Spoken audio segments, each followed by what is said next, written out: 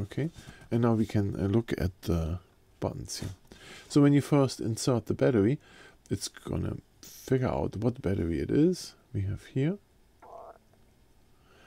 the battery, the 4.2 volt lithium ion.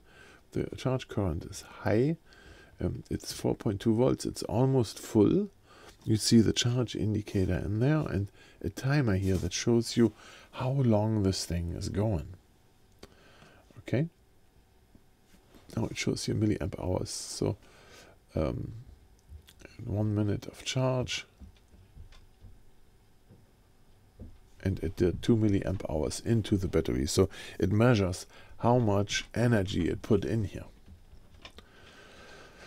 All right, now we want to get into this mode where we can discharge the battery to measure how much it has, right? Doing this, I want to switch my camera to 1080p so that we don't use up too much electricity. But then on the other hand, my camera can record for 3 hours if it has to. So then again, we do 4K 60. It's going to be a long video with a lot of gigabytes. Okay, so the slot button switches from slot 1 to 2 to 3 to 4. The mode button changes the mode of what happens, right? So you turn the lights on, you see the battery is blinking.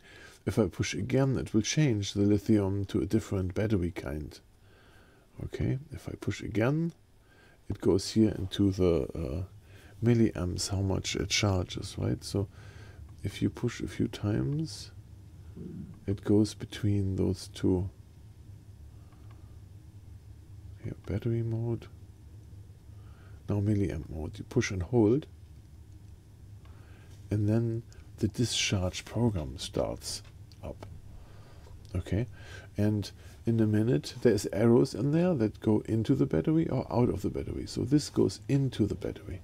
So this means it's charging the battery all the way up. Then the next symbol will show that it discharges the battery, and then it will measure the current. Now, if I push and hold here, I can change the current to 800 milliamps. So it will charge this battery with a max of 800 milliamps. But as we can see here, the battery is only taking 85. That means the battery is almost full. Now, the test program will automatically pick now a discharge current, and the discharge current can be changed. So I don't know what I'm talking here, right? So this thing is going and going. It's gonna take a while.